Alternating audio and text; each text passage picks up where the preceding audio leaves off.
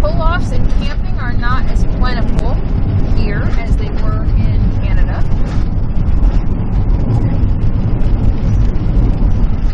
Seeing more no trespassing signs. Oh, that's a spot down there with picnic tables. Oh, look at that. That was pretty.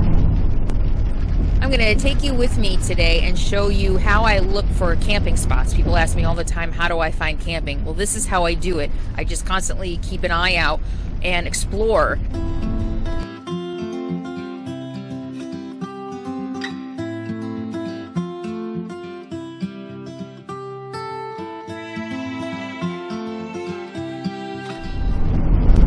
Oh yeah, okay. And now I'm seeing a couple. Patience, grasshopper. Up here on the right, you'll see a typical turnout that I've seen all along the Cassiar and the Alaskan Highway so far. And they are places that you can just pull out and camp if you want to.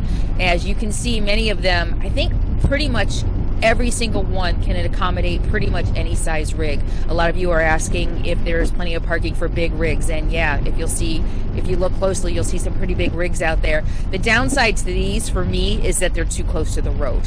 I don't think I've stayed in any turnouts, number one because of Capone, and I like to be able to just go out my door and not see anybody and not have to worry about Capone too much, although he doesn't run in traffic, but I don't like him near the road. And also the road noise. It's hard for me to sleep with the road noise. But these are very typical all along my travels here. Okay, so this is Dead Man Lake Campground in the Hetland National Wildlife Refuge. My first campground since hitting Alaska, so I want to see what it's all about.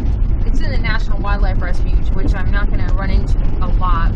So I want to find out how much it is and just take a look and show you around, so that if you're ever on the Alaskan Highway, you know what to expect when you're looking for camping. And it's good knowledge to have. We'll see how much it is. Well, I was just thinking I'm heading to Tok, hoping that it has cell signal. And I was thinking maybe I could come back here and this could be home base for a few days if it's nice and it's free. Because that's probably where my cell signal will be, and that means I will be able to come out to my camp and edit videos and get videos ready to go, and then just go into town for a few hours to get them loaded and take care of comments and emails and things like that. You like free? Yeah. Some of the dirt roads I've been on so far have been better than parts of the Alaskan Highway. This is a good dirt road, gravel dirt. It's not washboarded or anything.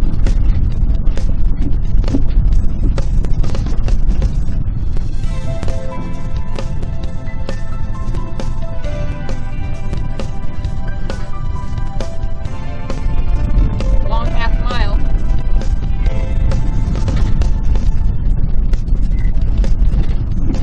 Oh my god, really? I thought it said a half mile. Maybe it was a mile and a half.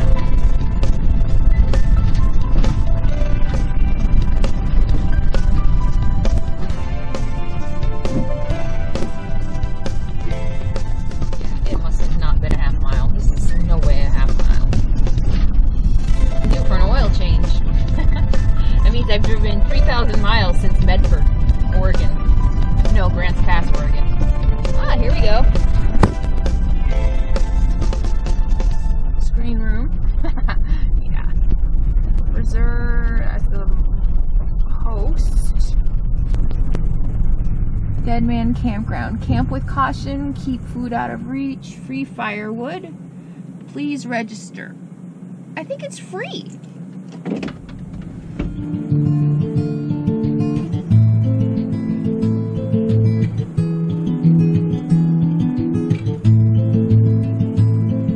It's free. And not only is the campground free, there's free firewood, just like in Canada, and canoes to use. I almost want to stay. Yeah, it says this campground is a free campground. However, many people who use this have asked how they can show their appreciation for the campground, so donations are accepted. Sound familiar? Stupid e-beggars. I had to, right? damn National Wildlife Refuge e-beggars. That's funny right there. I don't care who you are. Oh, my ex-husband used to say that. E-beggars. Forest beggars. There's one. I want to go out on a canoe.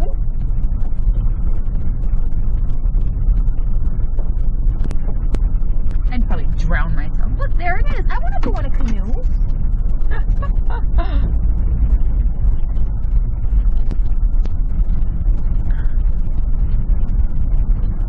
What's today? Sunday? No, I need to be moving on. Because I don't know if Toke is going to have a cell signal. And I have to have a cell signal for my call on Tuesday.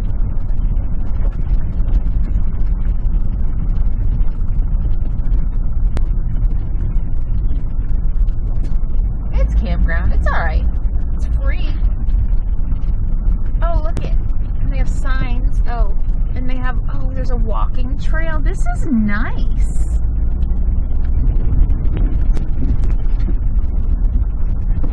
Buddy, go, buddy, go! Did you see the buddy? They have pretty white rocks. Oh, that's a really nice site right there. Well, cool.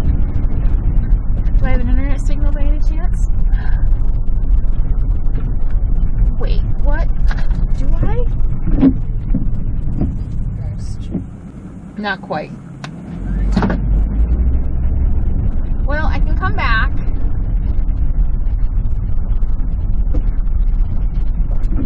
That was really cool. That's a nice campground. Kind of wish I didn't need to mosey. I'd stay, I think. Maybe. Or maybe not. I don't know. I don't like campgrounds, even if they're free.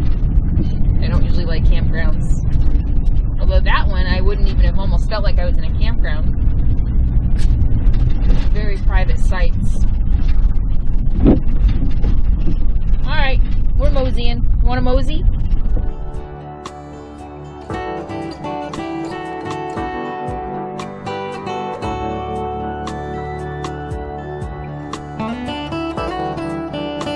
There on the left is another turnout that would be perfect for camping.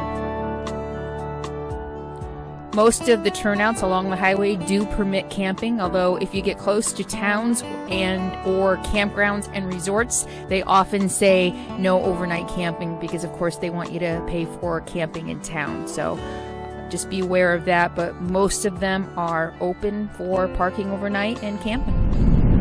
Alright, I'm just about 20 miles from Toke, which is definitely close enough for a base camp. So I'm going to check out this spot over here on the right and see if I can camp here. Have internet and then camp here, life would be good. Utah behind me. Hi, Utah. I think I can camp here. Yippee. It's loud, but if I had an internet signal now, I would be very happy. Alright, yeah, I can camp here. I wouldn't say I can't. It's not very level. That's pretty bad. Let me just see how off level I am. Pretty freaking off level.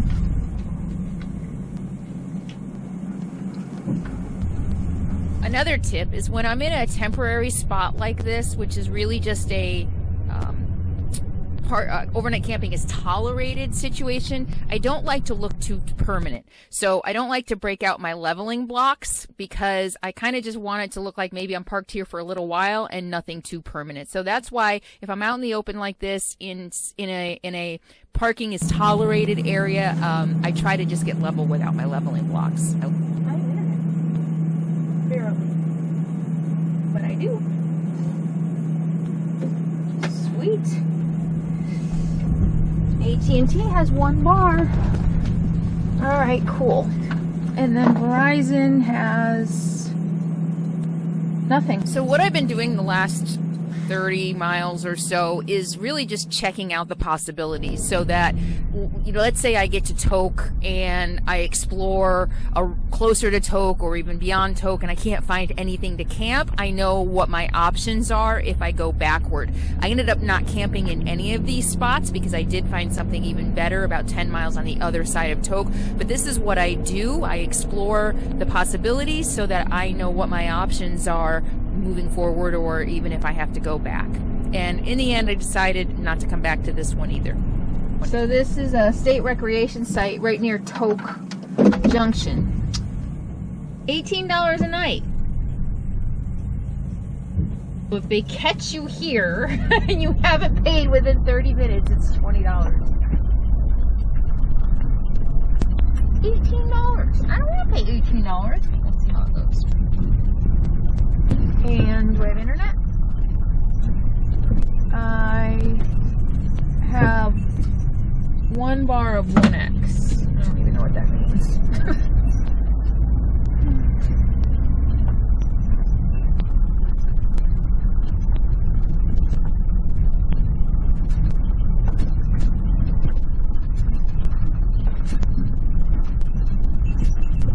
I like free a lot better. Yeah, I'm not going to camp here. There's like places, they aren't very pretty, but there are plenty of places along. Oh, look how pretty that is. I've seen a couple places that I can park. Forward. Carry on. There. That was the Tok River campground. Here's Tok River. 15 feet 8 inches. It's nice to be back on power measurements. Tok is the major overland point of entry into Alaska, and it's the primary trade and service center for all types of transportation, especially for tourists coming into Alaska. A couple laundromats. I should do laundry. I really should do laundry. Maybe I will later. Right now.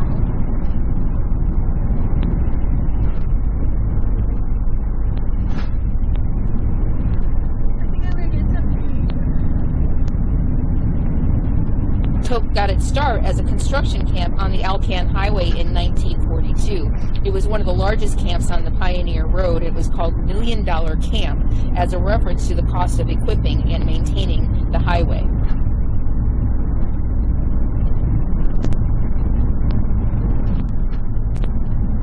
Mean monthly temperature in July in Tok is 59 degrees. The average high is 72. The record low in Tok was minus 71 degrees in January of 1965. The average number of hours of daylight in June is about 20. In July, it's about 19. And then in August, it drops quite a bit to 17. A lot of sunlight. Yeah, park. Alright, maybe I'll eat and I'll just go hang out there. Or I just hang out here. With all the trucks and stuff. Right next to the cell tower. Groceries. I want to go get something to eat. FreeCapone ate my lunch as it fell on the floor. Oh, buddy.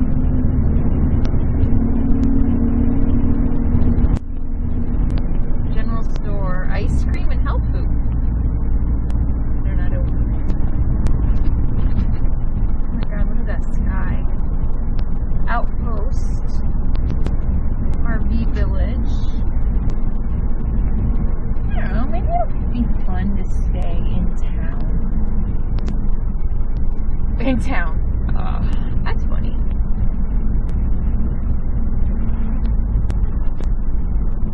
Alright, I'm gonna get something to eat. At Fast Eddie's.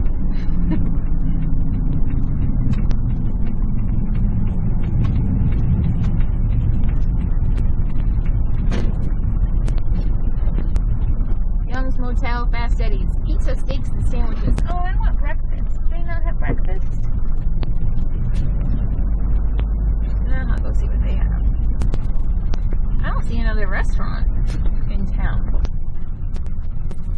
Toke has 8 churches, a public library, a K through 12 school, one school, and a University of Alaska Extension Center.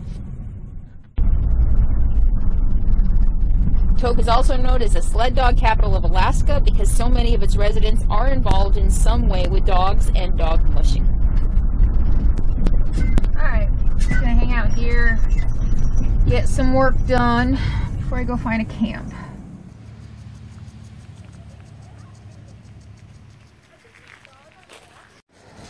My first moose. Seen lots of black bears, I saw grizzly bears, I haven't seen a moose yet. Hi moose! Oh my gosh. Oh, look at him. Been sitting inside at the park working. I thought I'd go check this out. Maybe I'll buy another t-shirt. I need a moose mug. 19 bucks. $19. Moose poop soap.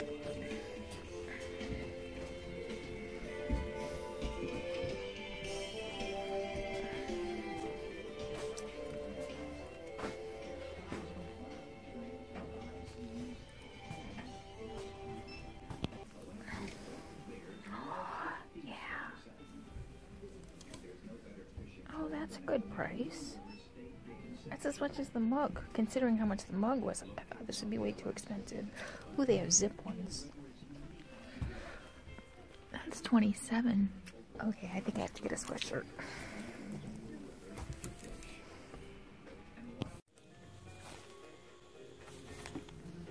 Slippers. That's not bad.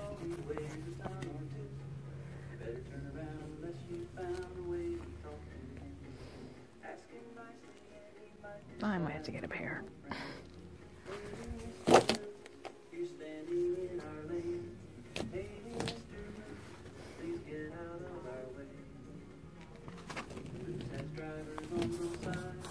Not very vegan, huh?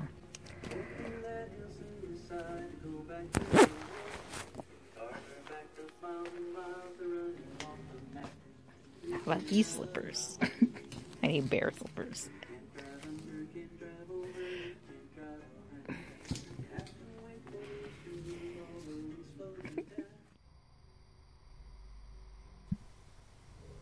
The adult sheep population tends to be very stable over the long term, although weather and predation can cause short-term population changes. The Alaska population is estimated at close to 50,000. Sheep breed in December and lambs are born in May. Normally ewes have 1 lamb each year.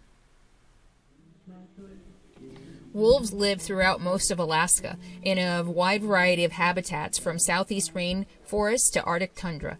They live in packs of from 2 to over 30, but average 6 to 8 in size. Packs defend established territories, although individuals often leave packs and move long distances to join or begin new packs.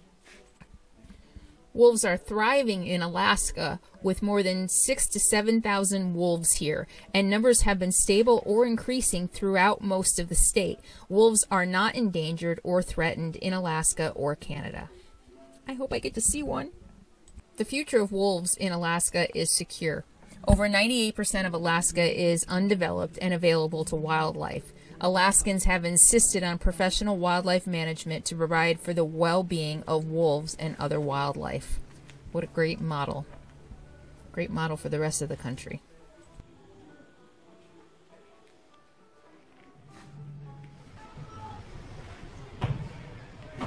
December gets the least amount of sunlight hours in Alaska. In Toke, it's probably about 4.5 hours of daylight.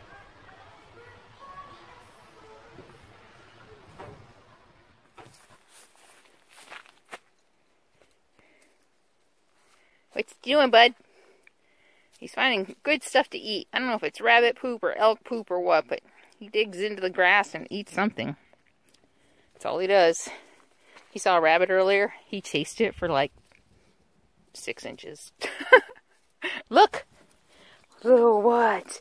Hey, bud. Hey, bud.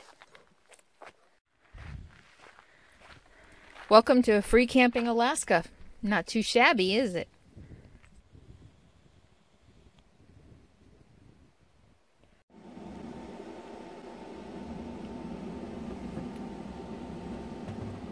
Holy cow, check out the caribou. This is so cool, they're beautiful. Oh shit, they're sketchy. Boy, are they sketchy. It's about time. Hi, baby.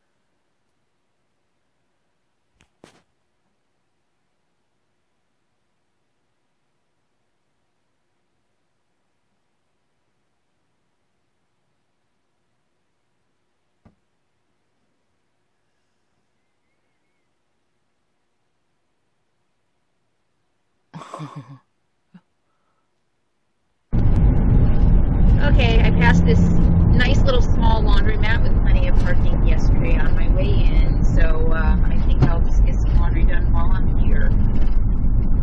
Bummer, it's not open yet. Oh.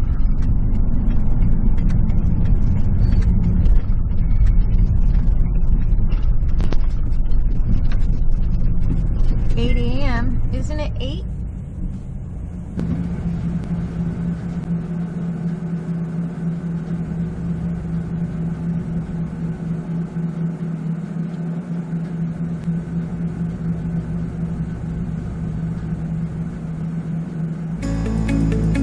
It's open.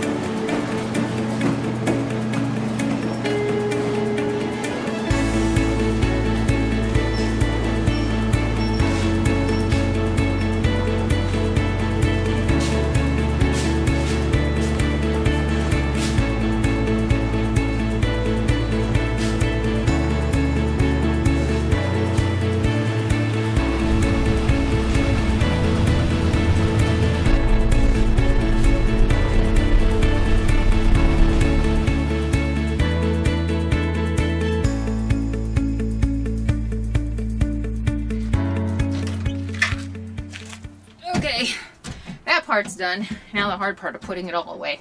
I don't know why. I hate putting it all away. It's amazing how much I'm finding. They even had a little aisle of gluten-free. They had vegan, some of my vegan stuff. They had tofu. They had good produce.